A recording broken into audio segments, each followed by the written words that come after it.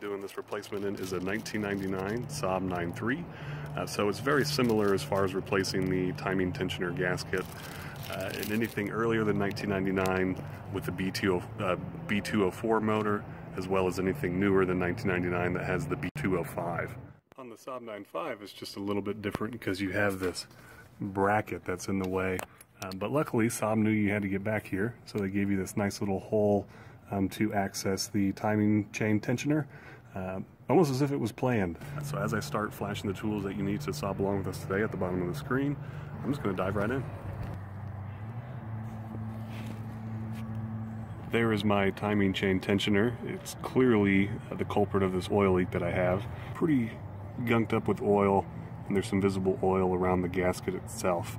So to replace this, the first thing we need to do is put a pry bar right there into the belt tensioner and release the tension on the belt, because we have to back out this idler pulley just a little bit because the screw on it is slightly blocking our access to the timing chain tensioner. So once you have a 1/2-inch drive bar on there, just pull towards the car, or the front of the car, and that will release the tension on the belt so we can just slide it off the idler pulley. Once you've slipped the belt off, grab a 15mm socket or wrench.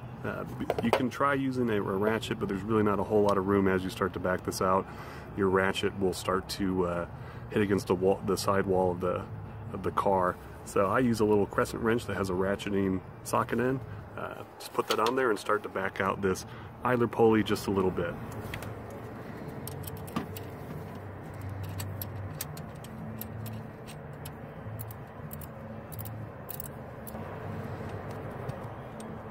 And once you get it loose with the ratchet, you can kind of get your hand down in there and start to hand loosen it.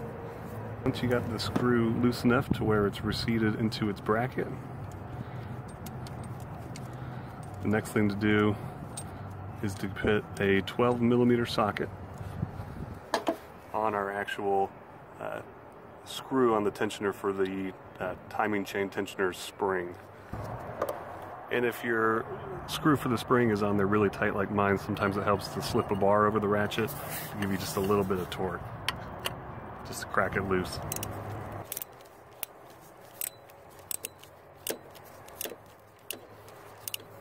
I'm going to switch to a little bit shorter of an extension because I don't quite need one that long, but maybe this is a better angle for you to see the actual screw I'm trying to get at. So just keep on loosening. You do want to be careful that when you do finally get it fully loose, that you do not lose the spring inside there, as well as its little plastic plunger that it sits on.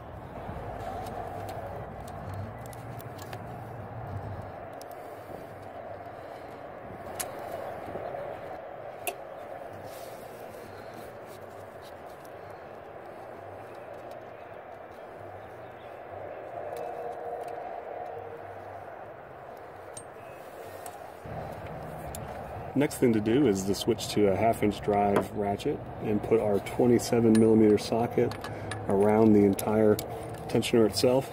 And this is why we made room getting the idler pulley screw a little bit out of the way, just for room for this big bad boy as we start backing them out.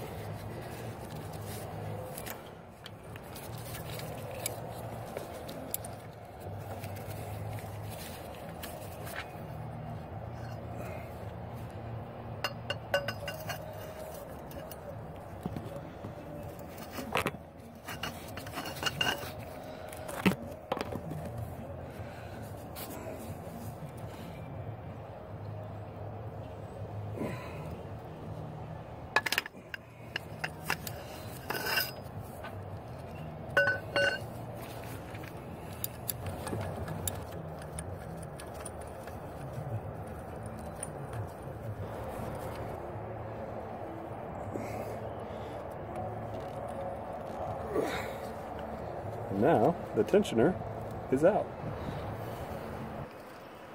And there's our little plastic guide for the spring that we wanted to make sure we didn't lose. So quick little bit about how this tensioner works. Now this is also a good time to measure the extension, see how worn your chain guides are. This is the old gasket right here, which is just covered in oil.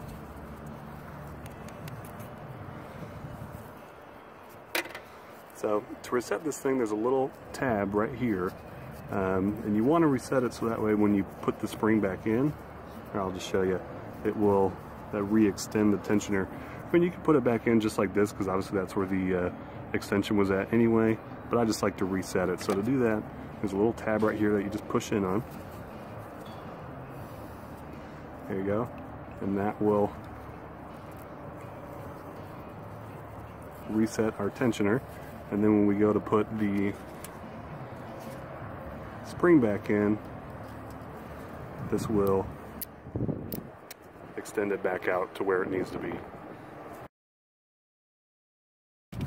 Okay, so I have the new gasket. I took the tensioner and went and just cleaned it up a little bit so that way I can spot any new drips coming out of it. There is also a gasket on the screw right here, this little rubber gasket that you may want to order as well, because on this one, let's see if I can get it to focus. Come on. There's a little break in this rubber, so this was more likely the culprit of my oil leak, was just this little gasket on this screw as opposed to the main tensioner gasket itself. There's oil on it, but it still looks like it's pretty well intact. So just a piece of advice: if you're going to do this job, order this gasket as well as the little rubber grommet for the screw. Okay, once the new gasket is on there, this thing is ready to go back in. You gonna come help me? Huh?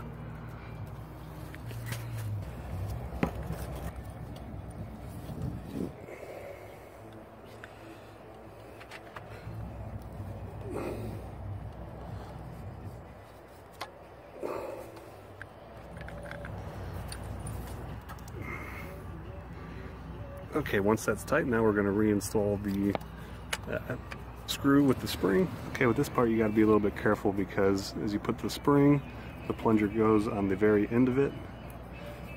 As you get this all together and start to go to put it back in the car, it's all going to want to fall out of the screw on you. So I like to take just a little bit of Vaseline or petroleum jelly, just something to kind of help the spring and the plunger stay in there as you go to angle this thing back into the tensioner itself.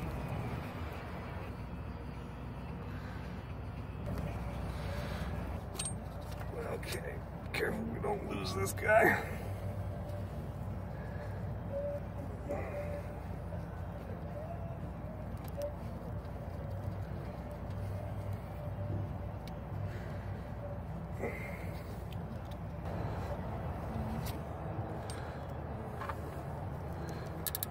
Once you got the screw in there, or the spring in there, you can start reinstalling the screw, and as we do, you're going to hear the tensioner start to click as it extends.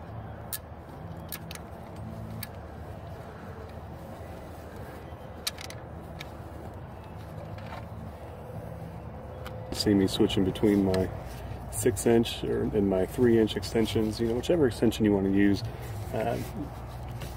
whatever's easiest for you. I prefer to get it kind of hand tight as much as possible, and then just finish it off with the ratchet.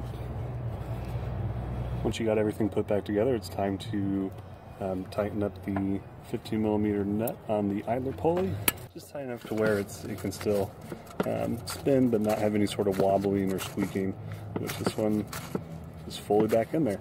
Now just take the breaker bar and stick it back in our tensioner, and that way we can get our belt back on here. Okay, and then once you're all back together, you are all done. Now I'm just going to take a little bit of cleaner here and kind of clean up some of the oil that was left by that oil leak. I took the air box off so I can make sure I got the belt on right. So you don't have to do this, but I just want to make sure I can see exactly where fresh oil, hopefully none, but if any fresh oil starts to come out, I can see exactly where it's coming from. So I hope that video helped.